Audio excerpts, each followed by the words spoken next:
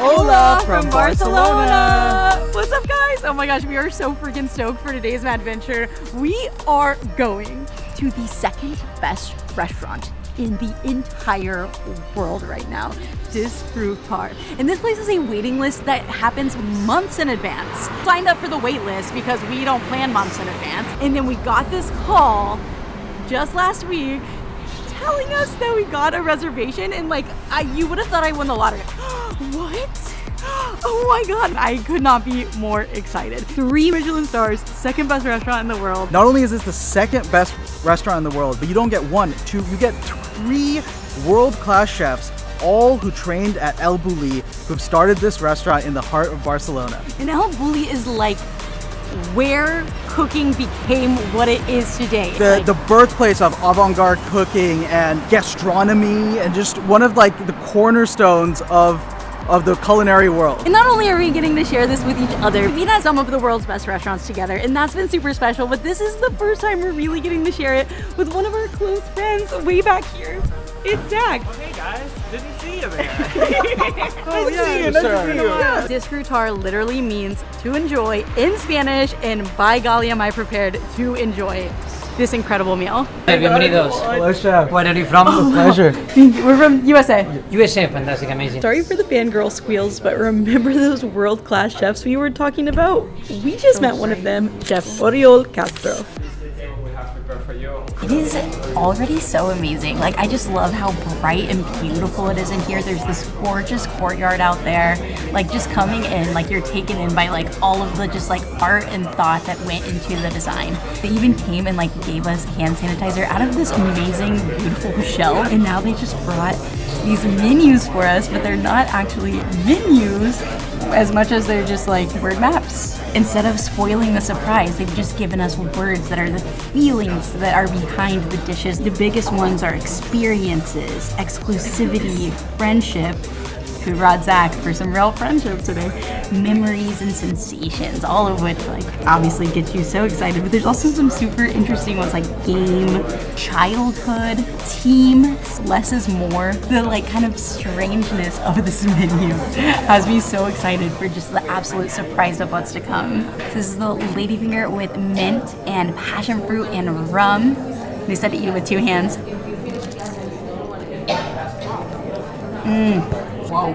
A combination of like the creamy, immediately melt in your mouth texture of the ice cream, but also the like crunchy, minty candy on the bottom is unreal. And then there's these fruity notes, these citrus notes, these a little bit of the rum note. That was on the menu was teamwork, and like 3 people just came and at the same time took our plates away. Like, it was awesome. Absolutely incredible. This is such a fun way to just awake your senses. Like, there was freshness, there was richness, there were so many things going on there, and like, I'm just ready to get started. Good look at what's to come.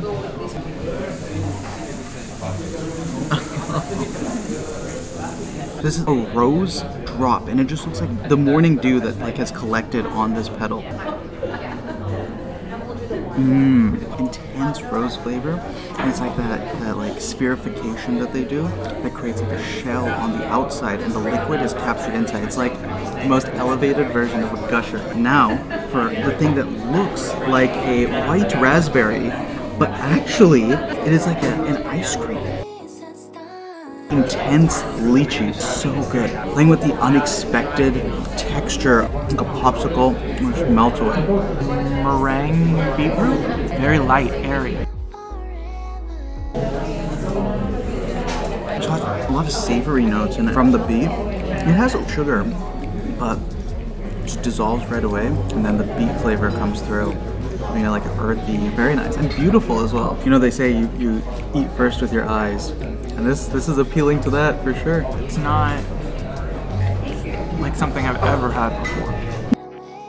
On our like list that they gave us, it did say like minimalism and simplicity as being some of the big words that we were going to experiment with tonight. They literally just brought us a plate of different sprouts. They have the labels, so like starting off with the borage.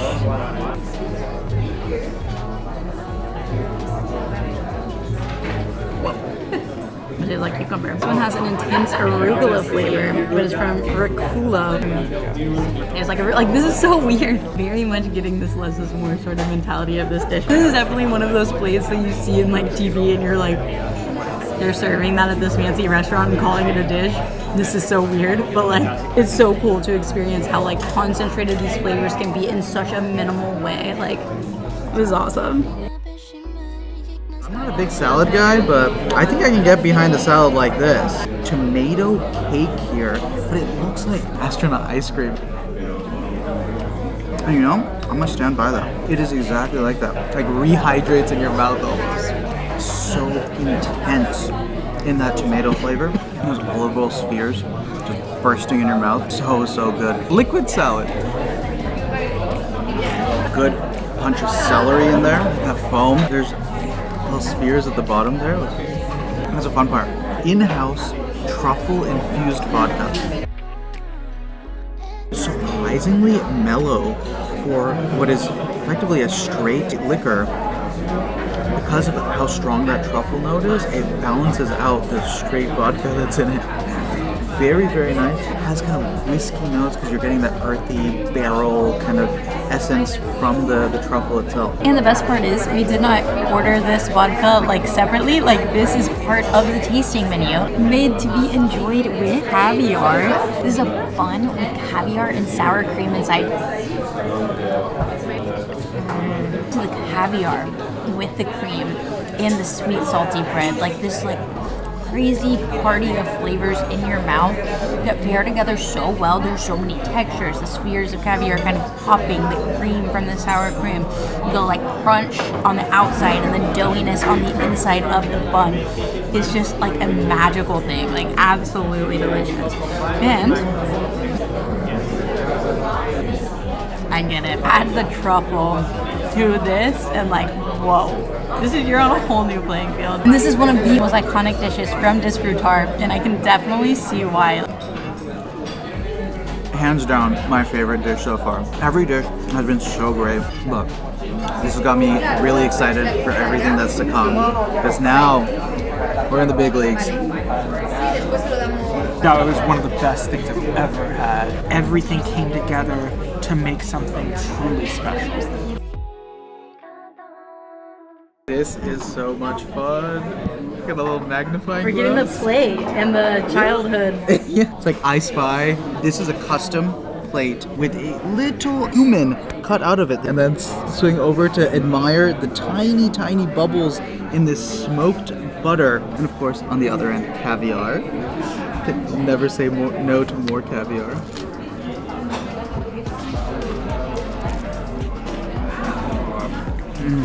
Zero resistance on the butter. You're just collapsing. I made my way to the caviar on that bite. Outrageous. Outrageously good. Creamy, salty. There's still a little bit of that smoked butter left. Melding with it. Finished with that crisp. Giving you texture beyond all the texture you could need. Together, this is the package. That caviar is phenomenal. What an experience. This is a gazpacho sandwich, like the gazpacho soup. And it kind of looks like your typical white bread, and then you pick it up and the bread just like becomes kind of a powder in your fingers. Honestly, this is probably the first dish I've ever had that has a smelling component. 25-year-old vinegar that they sprayed in this glass for you to sniff as you take bites of the gazpacho sandwich. Oh my gosh, this is so good. Woo. It's like a gazpacho ice cream here in the middle. And the bread itself melts in your mouth, melts in your fingers. Like, it's not really bread. The gazpacho has this perfect tomatoey, fun flavor. I mean, it tastes like gazpacho. It is a completely different flavor that you get as you're sniffing this vinegar. It's adding acid to it just by smelling it. Gazpacho is such a classic Spanish dish, and having it in such an interesting, creative way, that was phenomenal. So cool. They first brought over this coaster looking thing with a picture of a dish. This is the classic way that this dish is presented. But then they brought us this plate. Basically the same components, deconstructed, reimagined, olive, beautiful piece of mackerel there. Easily, hands down, best piece of mackerel I've ever had. What's really great about it, how fatty it is. It's just like creamy, melt in your mouth. Absolutely perfect. Olive. That was crazy. I expected it to be more like a gusher, but it said the outside was almost like a white chocolate, but it was so thin that it's just like bloop, gone. Like everything just melted, and then it was just like a rush of liquid. It's like a water balloon. Super delicious. I don't even know how something that like melts that quickly in your mouth was like structurally sound enough to sit here on the plate. My mind is blown. And I love the element of them bringing out the poster with like the classic version of the dish. It's so cool to be like paying tribute to the absolute classic while also enjoying such an innovative and funky new experience. And speaking of innovative, these are beautifully presented crostini mushroom leaves made in a microwave. Such an intense and delicious flavor in here. The texture of caramelization is like every time you're eating something and you're like, I want the crispy bits of that. Like this is the crispy bits that make things delicious. That is the texture you're getting here. That is the like mouthfeel you're getting here. Getting that amazing umami mushroom taste in a delicious, crunchy bite. Absolutely delicious. The epitome of umami flavor. It is umami. I want a bag of this. Forget potato chips. You need mushroom chips. Individual square sheets of potato starch imported from Japan and then assembled, baked, they build up the layers and it rises and aerates like a bread. Topped with delicate slice of mushroom and those olive oil spheres. Very strange. Sometimes pastries have like some fluffy parts, others less fluffy. This is like consistent throughout. So much air that they've managed to capture in there. Olive oil spheres, always fun, always delicious. I think fine dining, you think like 16 forks and 12 knives and whatnot, but so many of the things we've had here are finger foods. You're interacting with your food and that just adds another element. And in that way, the spheres of olive oil aren't just beautiful and fun, they also serve a practical purpose of like letting you interact with it without getting your hands all messy. This is another one of the absolute classics from Disfrutar. This is the tempura fried egg yolk. So first, take a bite out of the top. Oh my goodness, this is amazing. It's like this perfect egg yolk inside. Take a bite of that. And then she said to pour. There's like multiple steps. Each dish we have is like something fun and interactive to it as well. It's not just like, oh, I'm eating this and the flavors are good. It's about the texture, it's about the process, but also the flavors are really good. Inside of the eggshell is this dark, rich gelatin, adding this delicious, powerful flavor to the richness of the egg. It's fantastic. This is so fun. And the tempura melts in your mouth. We got some serious texture play going on. We have some mushrooms, an oyster. The base of this is beautiful, foamy, aerated vinegar made with mushroom. So light, so airy. Again, repeated theme here, umami. The foamy creaminess of the mushroom slides you right into the oyster. Also just buttery, smooth, so light. These spheres are pesto. Then we have pancetta, and underneath it a smoked eel. Pesto beet. That's my kind of jewelry. Pesto, obviously it's fun and spherical. It also has such a bold, toasted flavor coming in. The pancetta itself, there's just the perfect, rich fattiness, melts in your mouth. In the region that we are in, Mare Montagna is a classic dish. Mar as in the sea, Montagna as in the mountains, kind of like a surf and turf. And so this actually has the pork, and underneath it a smoked eel, and together, which is so bizarre, but together, it is the richest melt in your mouth, bacony, fatty, perfect texture. I get it. And it's just so fun. Beaded pesto pearls. Absolutely incredible. This is a plate liquor. This is really the most fun I've ever had in a meal in my life. Like, it's such a good time. This is their take on a carbonara. The macaroni on the bottom of this beautiful bed of Parmesan cheese is not made of wheat or any grain actually. It is made of gelatin and consomme, but not just any consomme. It's consomme made from Iberian pig. Jamon Iberico? Yeah, that one. So beautiful, translucent. And the texture of the macaroni, because of the gelatinous nature, it's just so delicate.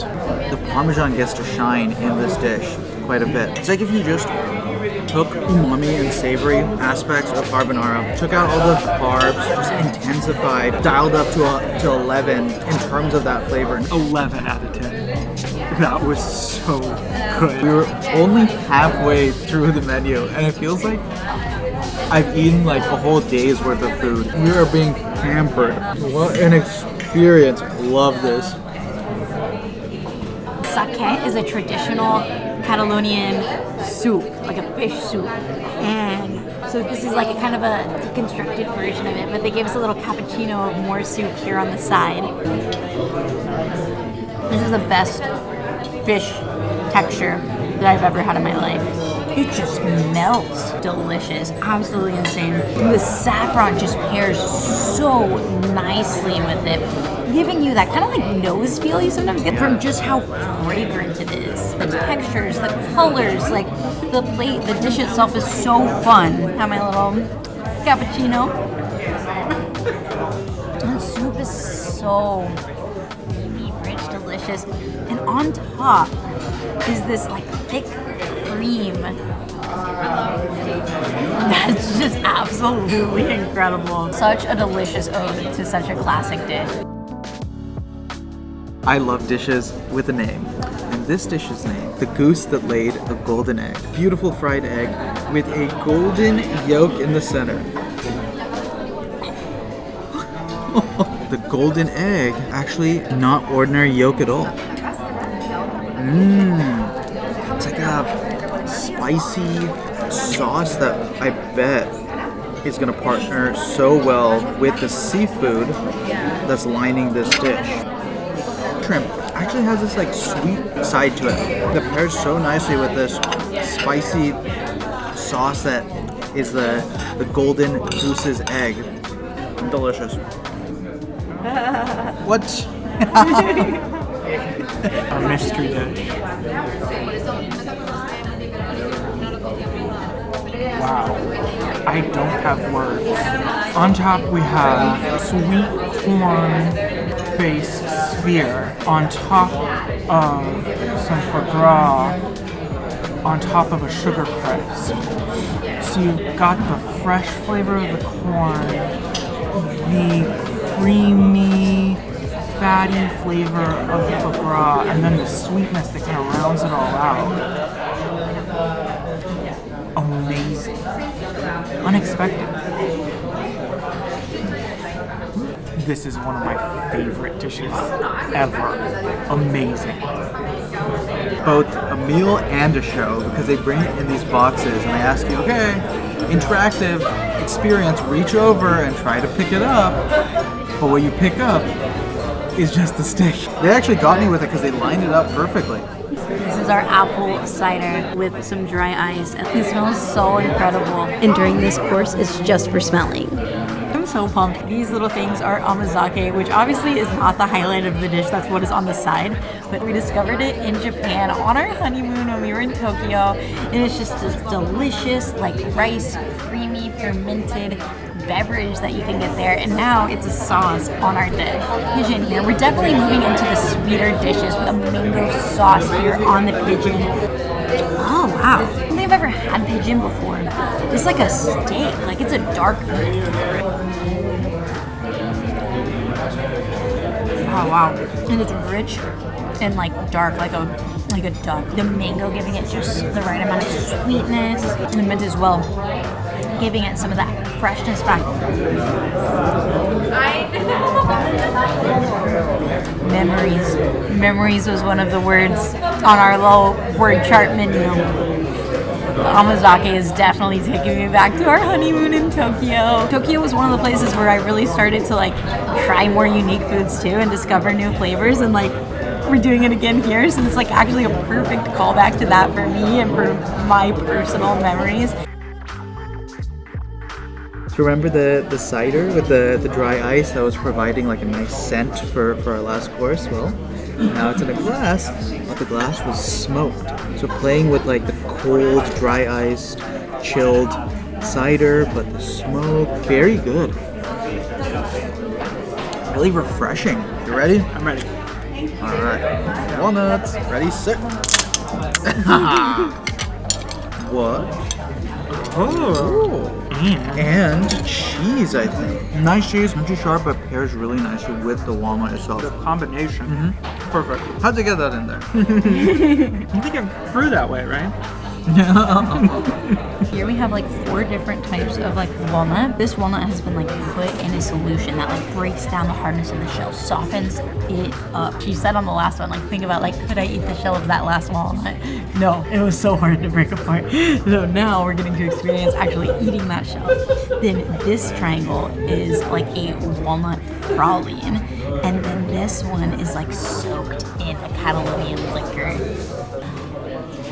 That's not what I was expecting. The walnut is definitely providing some real sweetness, but the foam is this yummy, pungent, like creamy, cheesy deliciousness. I love a good praline, so I'm excited for this. Oh my god. Crunch on the outside, sugary, grainy, yummy, melts in your mouth, ooey gooey praline-ness. Like, it's so good. It reminds me of a real maraschino cherry.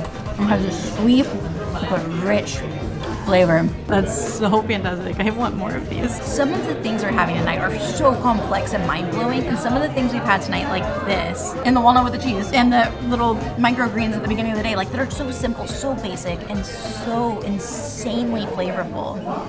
Amazing. They have really committed to us here with 20 incredible courses so far, and now they're proposing that we begin dessert with these beautiful chocolate rings. Yes, a million times yes. Ring pop. Oh, no, it makes your hair stand on end. Okay. That's exciting description. Let's get going. So we have a mint cucumber sorbet, and then under there's a hoisin sauce. You know, like typical kind of umami, savory Chinese sauce. Spicy sweet, refreshing mint. You have the nice milky creaminess. You have a nice crisp from the sesame, weird savory notes from the hoisin, and then the bitter black sesame as well. It's going all over your palate. Strange, but delicious. Love black sesame desserts. Wow. Complex. I'm not a dessert guy, but love black sesame desserts because it's playing with that sweet bitter combo. It just mellows out the sweetness so much. There's a good amount of sweetness here, don't get me wrong, but the bitterness balances it. So good. My kind of dessert. This is the first day. The first 10 days. After 1 month. And after 2 months. I highly doubt we'll ever be able to replicate anything as absolutely deliciously and as perfectly as we're having it tonight. It is so cool that they are bringing out tools and like showing us and teaching us a little bit about the process as well. This place has been like, this has been incredible. Like a mind-blowing experience, like educational, fun. By the time we leave, we will have been here for like at least 5 hours, and like this was our activity for the day, and that is something that we are lucky enough to get to do with our longer stays, with our digital nomad lifestyle, where we are spending a month in a place. But oh, what a day. Like this has been a day well spent. We have learned, we have played. This is an experience. This isn't just a meal, but it is an incredible meal. This is an apple that has been like aged for 60 days in 60 degrees Celsius temperatures. Oh my goodness. Every apple should taste like that. Everybody needs to age their apples at 60 degrees for 60 days. It has this deep, rich, caramelized sort of flavor. It's like a creamy applesauce. It's so good. We have made it to the courtyard. Beautiful.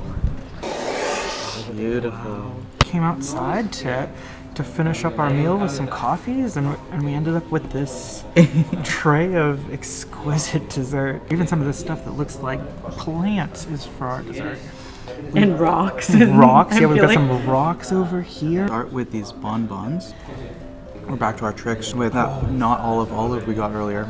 Thin layer of chocolate on the outside. First juice in there. Cotton candy, tree dusted with cacao. Going to childhood memories, going to the fair, but then elevated with a very, very nice cacao dusting on top. We're eating our dessert garden in the most beautiful little garden. I feel like I'm in a dream right now. We're about to eat this random leaf. It's like a basil white chocolate, which is a stunning combination of flavors. Love, love, love. Raspberry thing. She's giving us very thorough explanations of everything she's serving us, but everything has such an elaborate and exciting description that we're just like, what? This looks like one of those little things that you put into water and then it expands to become a washcloth, but that's not what it is. Do you know that for sure? I can now confirm it's not what it is. Like this crazy, grainy, powdery texture, but this delicious, like freeze-dried raspberry sort of flavor.